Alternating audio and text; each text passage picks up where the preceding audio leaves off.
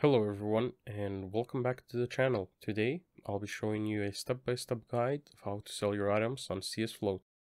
First things first, before you get started, you'll need to make sure that you install the CSFloat Market Checker extension on Chrome or Firefox.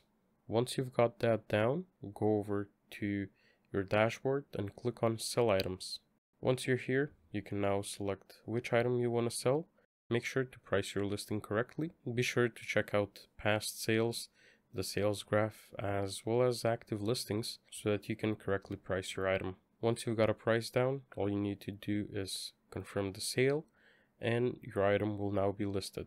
Once you've successfully made a sale, go over to your trades and now you just need to go ahead and accept the sale.